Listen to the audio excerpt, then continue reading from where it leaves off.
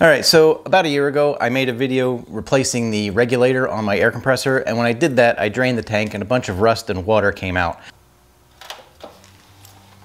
So I decided that it might be a good idea to replace this air compressor, as it's also almost 25 years old. The date stamped on the tank is 1999, so that's when it was made. So I did go out and I bought a new air compressor, which is a little bit smaller, but I always kind of felt like this one was a little bit overkill for my needs.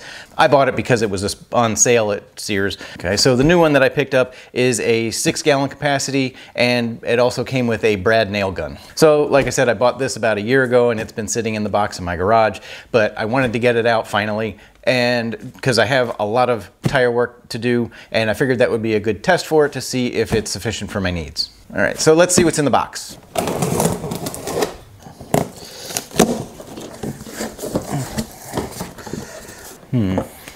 So it does have an airline, definitely lighter duty than the old airlines.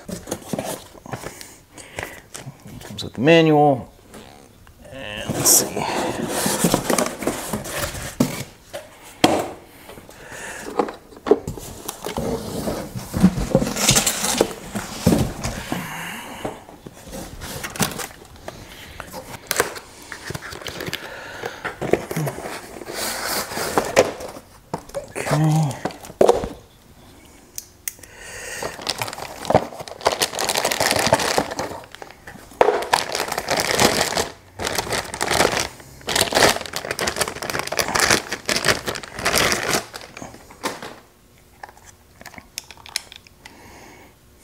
All right, so let's go over some of the controls. This is your main on-off switch.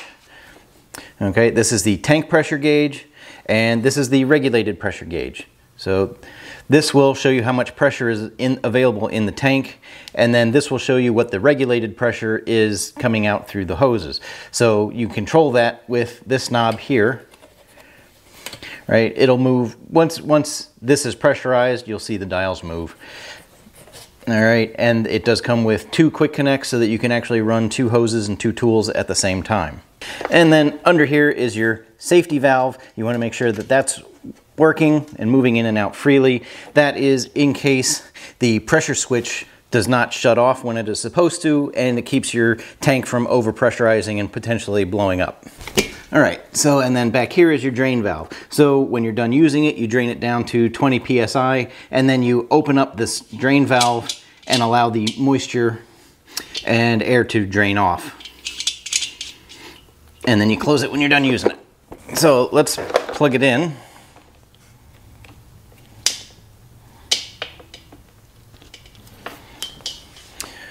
And we're going to turn it on.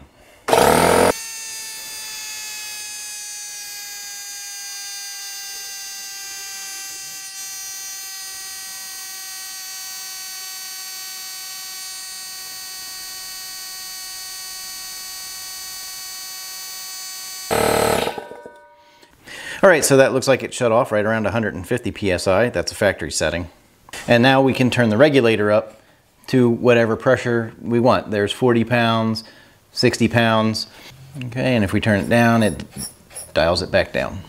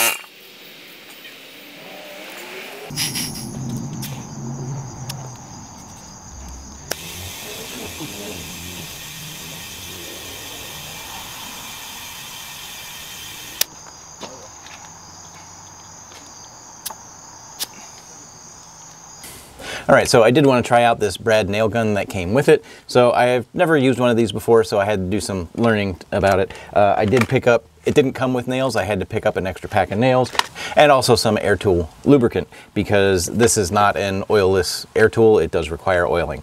So, and to do that, you're just gonna put a couple of drops of oil into the airline.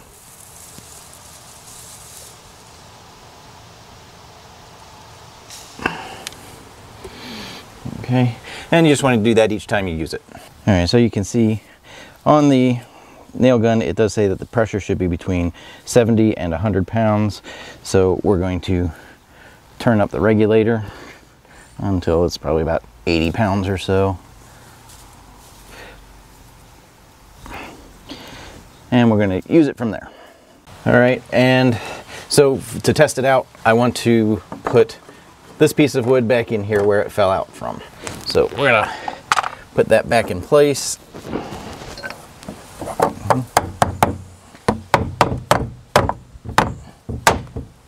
There we go. So the pack of nails that I bought come with 3/4, 1 1/4, and 2-inch nails. I'm just going to go with some of the 3/4. So to load it, you just press this button and slide it open, and then they fit right in there, pointy side down. All right, and hook up the airline.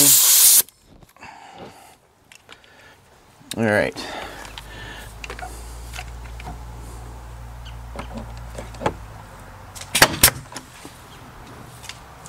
That seemed to work pretty well.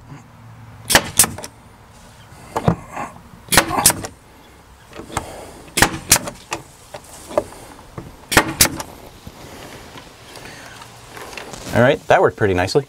All right, so now that we're done using the air compressor, we want to put it away properly. So you want to start by draining the air down to 20 psi.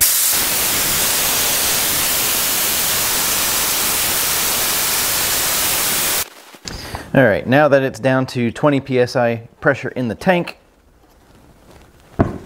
we want to turn it around, and there's a drain valve here, and you want to open up the drain valve to let the rest of the pressure out. And you'll also get some moisture that's going to come out with it.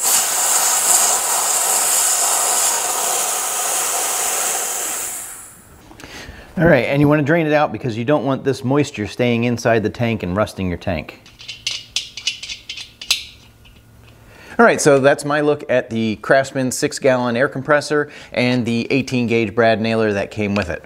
So I believe that the air compressor is going to be sufficient for my needs. I was able to mount a couple of tires using the air pressure from it without running low on air pressure, so it seemed to work just fine. The brad nailer is good for some small projects around the house, good for trim and molding and things like that. And so now I'm going to be retiring my old CRAFTSMAN 30-gallon air compressor.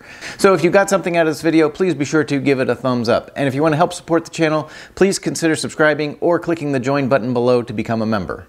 Thanks for watching. Take care.